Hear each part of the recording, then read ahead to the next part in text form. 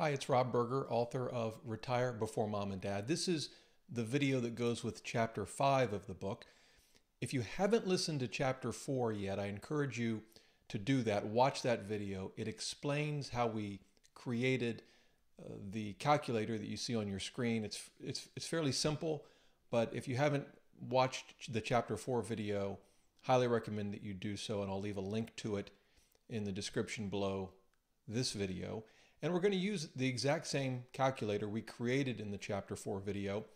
And for this video and the two that follow it, we're going to look at the three key elements of really compound interest, what I call the money multiplier in the book. And if we look at the formula, we can see that the three of them here, interest rate is one, how long we invest for is the second, and then how much we're saving. In this case, we're assuming about $2,500, which is 5% of a $50,000 a year salary. You'll see there are a couple of other elements to this that we added in the previous video, but we're not going to use those in this video. We're going to keep current savings at zero, and we're not going to change the compounding period. We're going to keep it at monthly. So you can think of the interest rate, how long we invest for, and how much we invest as sort of three dials that, as we make even small changes to them, will have a big impact on our wealth and how much we accumulate and how quickly we can retire or how quickly we achieve financial freedom. The dial, if you will, that we want to look at in this video is time. So again, we've assumed 45 years, but what happens if we make some changes to that assumption? So let's do this. We're going to make a copy of this calculator. It's going to move it over here. Same result, all the same data. And now we can make simple changes to the time period. If you recall in the book, one example I gave was just changing it by 1 year. How much can that really affect the outcome? Since we're already investing for 45 years, that's a long time. Can 1 year down to 44 years make that big of a difference? Well, we can take a look.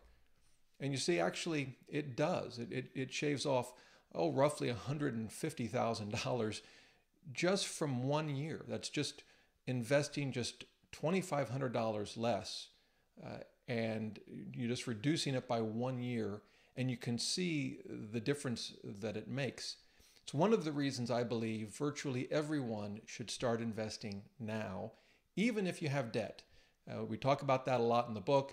And yes, there are a lot of factors to consider, and not every situation is the same. And there could be circumstances where someone really needs to tackle high interest rate debt first. But I think for most people, most of the time, it's critical that you start investing now, even if you start small. Now, in this example, we just looked at 1 year difference.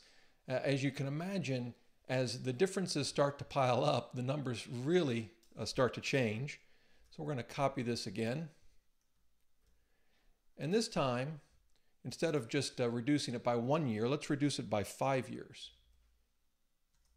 As you can see, we reduce our wealth at the end of this period by almost $700,000. So this would be, for example, if here we started investing, let's say at age 22, and here, we waited and we said, well, we've got a long time before retirement. I don't need to worry about investing now, so I'm going to wait until I'm 27. Well, it doesn't seem like that should have that big a difference on your wealth. But as you can tell from the numbers, it really does.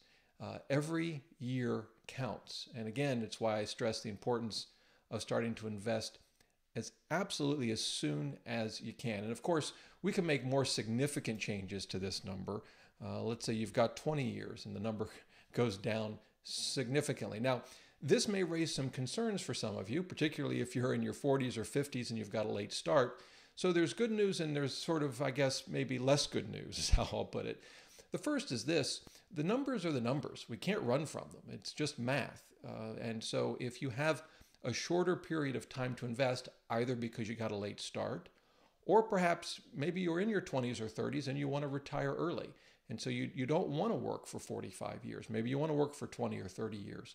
Well, the numbers change. Now, of course, the time period is just one of the dials we have to work with. Perhaps the one that's the most significant, that we have the most control over beyond time, is how much we're saving. So we'll be looking at that here, just focusing on the time period. And the takeaway here is even reducing your investment period by 1 or 2 years, let alone 5 or 10 or 20 years, can have a huge impact on your wealth. Again, if you watched the Chapter 4 video, you can easily create this calculator in just a couple of minutes, and then you can change the time period for yourself to see how it will affect your specific situation, including, by the way, adding any current savings that you may have already into the equation.